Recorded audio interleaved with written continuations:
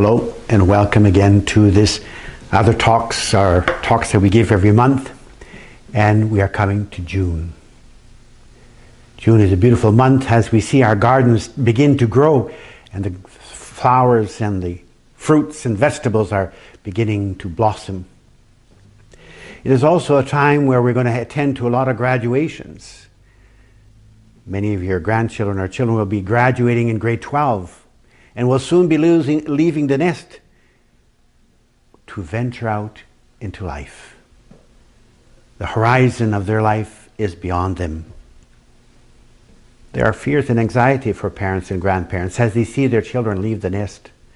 But that is part of our growing up. That is part of life. It is also a time when the farmers hope, weather permitting, to finish their sowing so that in the fall they may have the abundance of harvest. June is also the month, according to the tradition of the Church, given to the Sacred Heart, helping us to reflect on the person of Christ who gave his life for us out of love. So it's really a month that is consecrated on trying to bring more love in our world, more love in our families, more love in our hearts, being mindful of all our vulnerable and poor people. Then we come, of course, you have all heard the big news of the Thévenot case, in which the judge has decided that the Catholic schools would not be able to receive into their walls non-Catholics with tax-supported money. They would have to pay to come to our schools. This is surely changing the legacy that is given to us by the sisters, but it is also a time for reflection on our belief on Catholic education.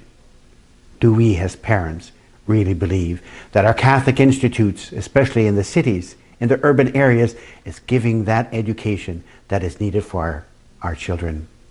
Is their witness helping them to live out their faith? Is the witness helping them to find hope in the future? Is their witness helping them to give them a purpose in life?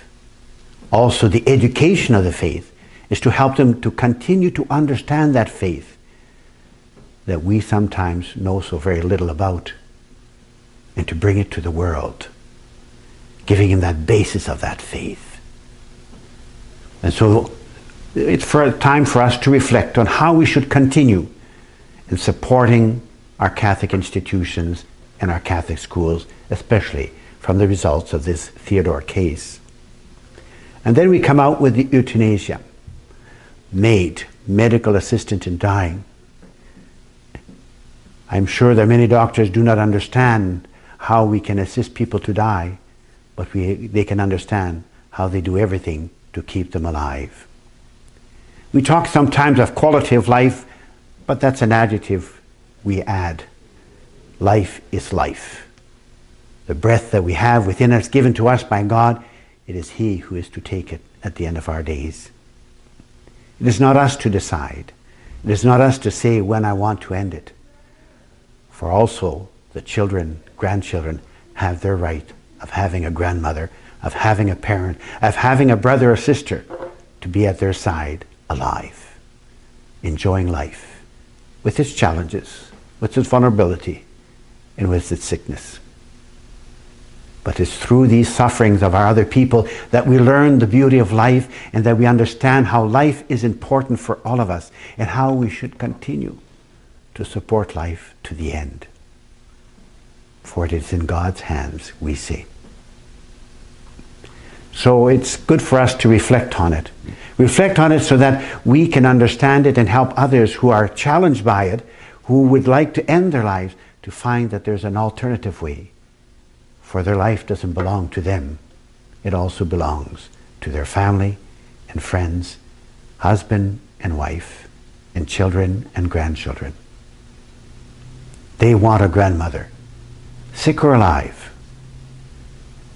They want a grandmother who is there, to whom they can tell their life stories, to whom they can tell how they appreciated you. You took care of grandparents. You took care perhaps of your own parents.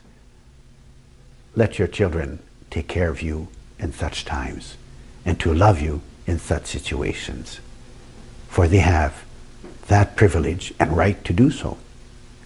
And so we have this reflection on euthanasia as we go through the month of May and June, month of work and happiness, of holidays, preparing for our holidays, our summer holidays, of trying to think of how we are going to spend our July and August.